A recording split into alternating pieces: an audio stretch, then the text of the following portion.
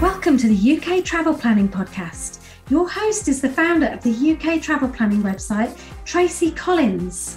In this podcast, Tracy shares destination guides, travel tips, and itinerary ideas, as well as interviews with a variety of guests who share their knowledge and experience of UK travel to help you plan your perfect UK vacation. Join us as we explore the UK from cosmopolitan cities to quaint villages, from historic castles to beautiful islands, and from the picturesque countryside to seaside towns. Hi and welcome to episode 43 of the UK Travel Planning Podcast.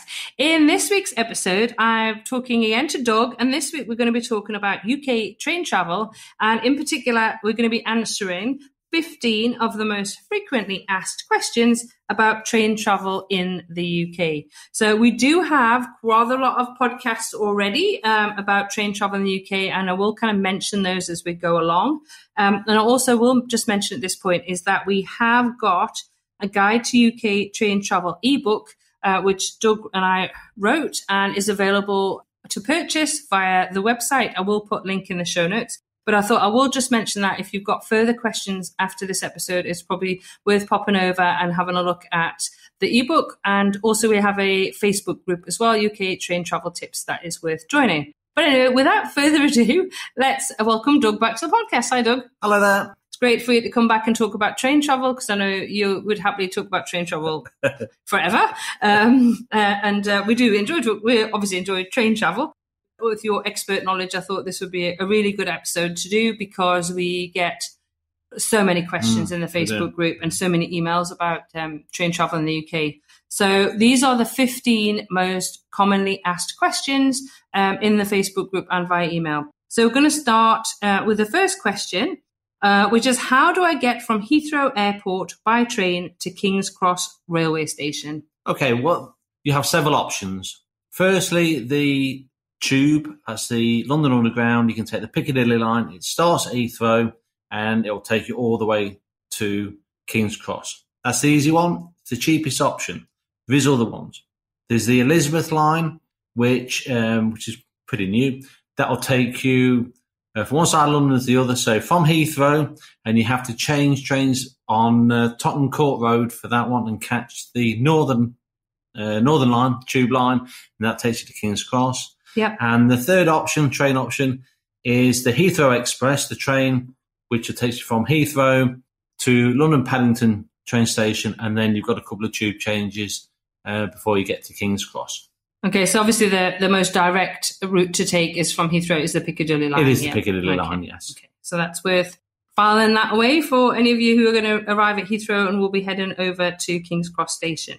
The next question, which kind of relates to this as well, is how much time do I need to allow from landing at Heathrow Airport to booking a train from King's Cross to Edinburgh? Now, before Doug jumps in to answer this question, I am just going to say that we are recording a dedicated podcast specifically to answer the question, how to get from Heathrow to Edinburgh, because we get asked that so often. So although Doug's going to answer this question now in terms of how much time you need to allow from landing to catching a train at King's Cross, we will have a dedicated episode in a few episodes to talk about that.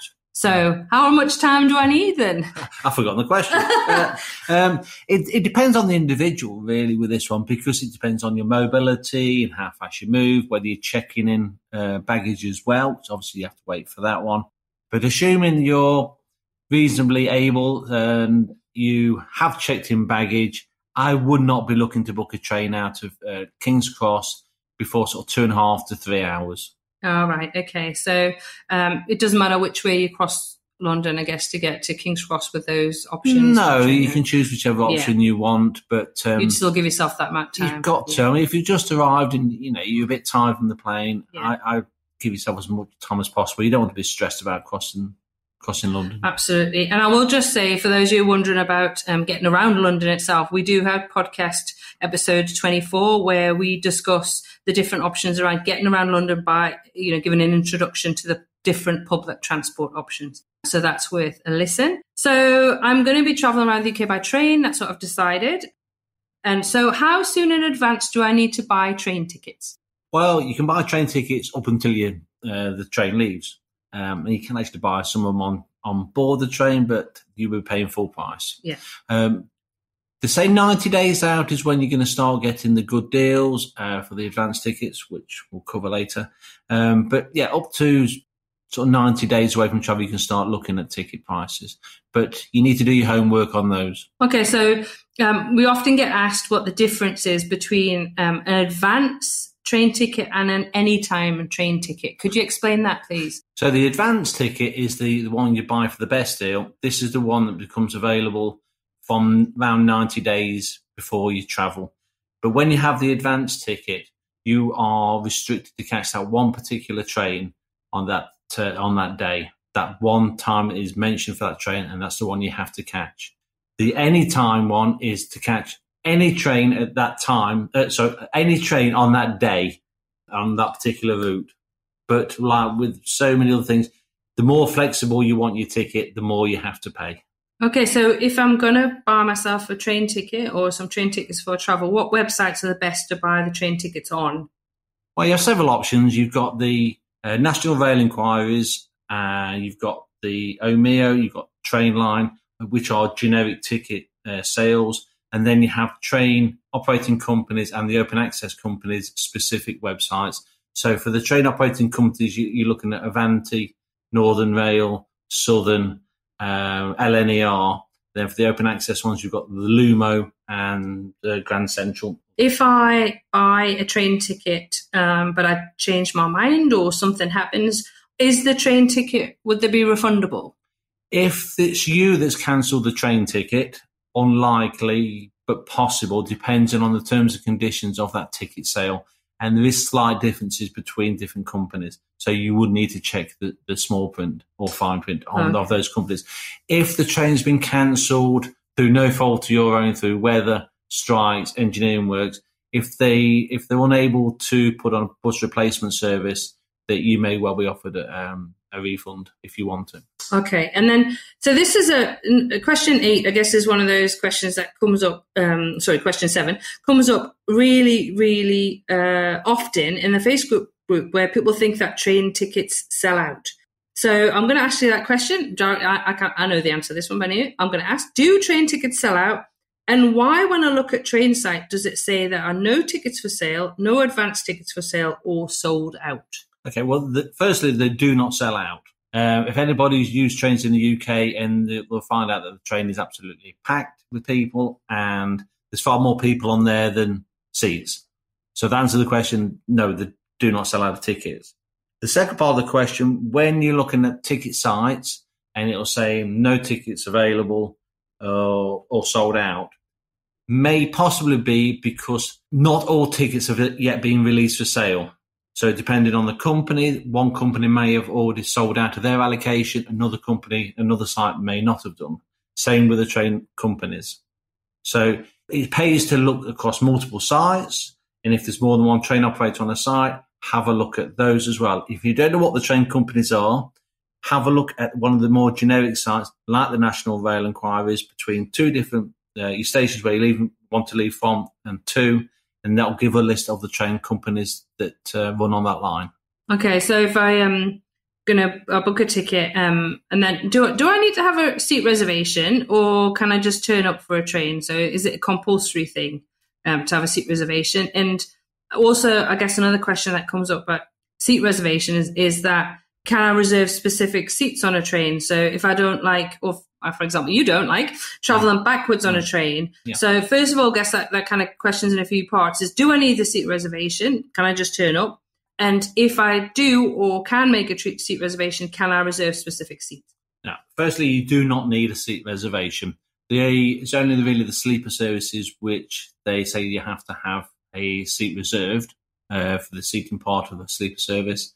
So no, you as long as you've got a valid train ticket, you can just turn up for your train. You do not need a seat reservation. And if you do want to make a seat reservation, you can send a staffed office or through some of the train sites. You can have a look at a seat layout of the train, and you can select your specific seats. You're right, I do prefer to go forwards because I want to see where I'm going. Yeah. Oh, okay. So then there are a few train passes available in the UK. So you've got Britrail passes or Global Eurail train passes. Do you feel that they're worth it? And if I do decide to buy a pass, because we know there's quite a few different types, particularly Britrail passes, how do I reserve seats if I have a pass? Okay, so the first part of that question is they are expensive. Yes, they are. There's no misunderstanding there. The Britrail and the Global Eurail, albeit they can save you money, but it depends on how long the train journeys you are wishing to take. Right. And how flexible, because they have flexible variants of those who, we were looking at before. Yeah. You get the M pass, you got mobile passes. Yeah. And they can work out well for you, but it's about doing that cost comparison for all the journeys you're planning on doing to get a approximate cost of what your train tickets would be if you're buying them point to point or with a pass. Because if you're only doing very short train journeys, the likelihood is it's not going to be worth getting a pass. Right. But they do give you massive amounts of flexibility. Yeah, that's what I was going to say, actually. I was just thinking that. I mean, that's the advantage of that is you can kind of hop on and hop off that day without having to think about it. That's right. So it's about what you want from the train journey. Do you want, is a train just to get from A to B, or is it integral to your holiday, your vacation? Yeah. So it's about a personal preference, really. And as regards reserving seats for the passes, they do not come with many free reservations. Yeah, it's one, isn't it? Yeah, generally one, and which I do recommend you use for your first journey. Right. Okay. If you want to reserve any future seats in the UK, best to turn up at any staff train station with a list of trains you'd like to catch, along with your pass, obviously, and just choose your seats. Okay. Because they are then free. I was going to say that's not going to cost you anything. Yeah, you don't need to be paying unless you really have to. Yeah. And, And I know we've mentioned that to quite a few people in that's right. itinerary consults, and they've done that and found that it's just so much easier and also saves you money. And what certain train journeys, when we sort of suggested sit on this side of the train or on that side of the train for the best view, and if you can choose your seats, all the better. Absolutely, absolutely. So another question we get asked is, what are split train tickets? Split train tickets are, use an example, King's Cross to Edinburgh Waverley in Scotland.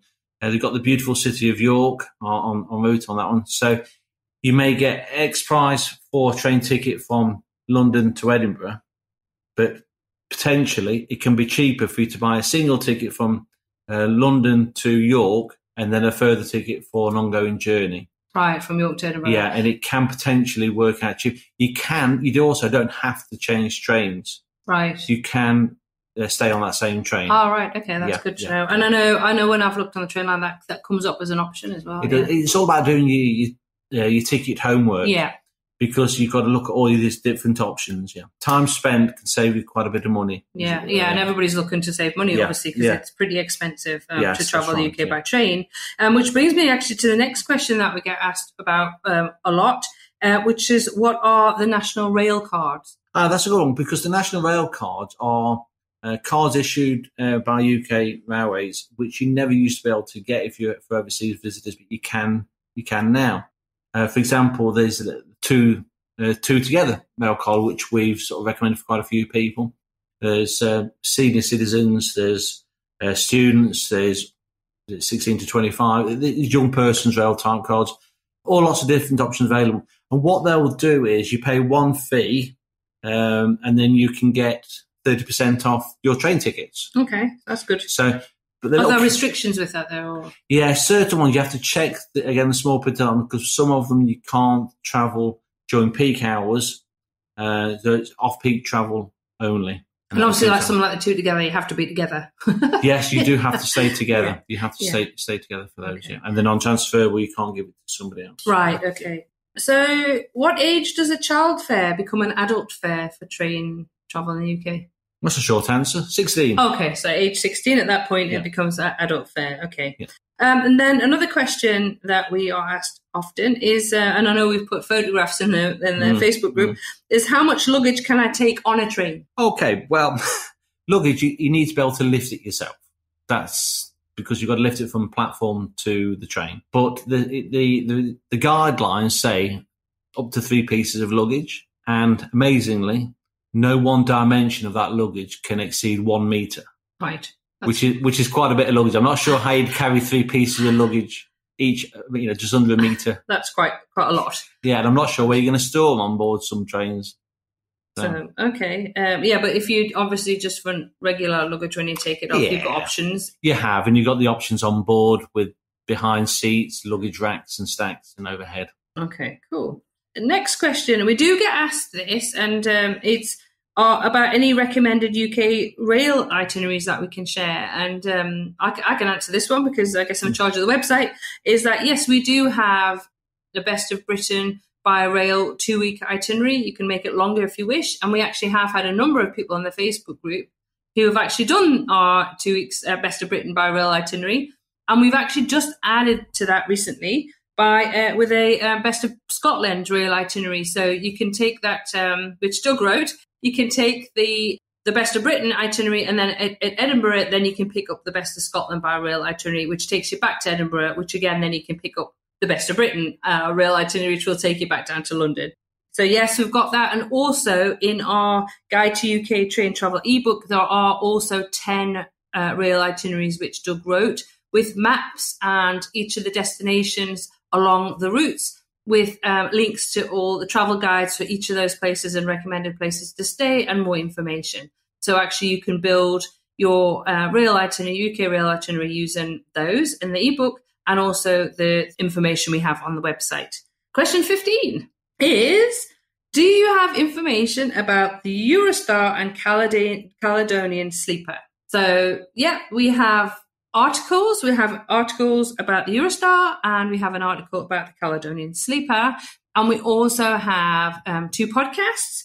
So episode 40 is all about the Eurostar and episode 5 is about the Caledonian Sleeper. So if those are 2 train services that you are considering taking when you are over in the UK, I would highly recommend that you take a look at those articles and listen to the podcasts. Okay, there's also there's the Riviera Sleeper as well, so which will be an upcoming article about the sleeper service from London Paddington down to Penzance. Yeah, but I haven't done that one yet. No, that's one for the future panel. It's a Great Western Railway service. Yeah, so we're doing that. So we hope that's answered. To say like 15 of the most commonly asked questions were asked about UK train travel. I have mentioned, obviously, there are other podcasts worth listening to. Episode 2 is a tips for travel in the UK by train episode that Doug did. We've got episode 11, which is how to get around the UK, which we talk about different transport options, including train travel. And then episode 26 is how to get from London to Edinburgh by train. As I say, we will be in a future episode doing the how to get from Heathrow to Edinburgh by train, which will kind of link up to that podcast episode too. So really for this week, I just want to say thanks for listening, that you can, as always, find links to all of the different podcast episodes and the articles we talked about and the ebook. And we have a lot of information on the website about UK train travel. You can find all of that in the show notes, which you'll find at uktravelplanning.com/episode 43. But for that, this week, I think that just leaves us both to say happy UK travel planning.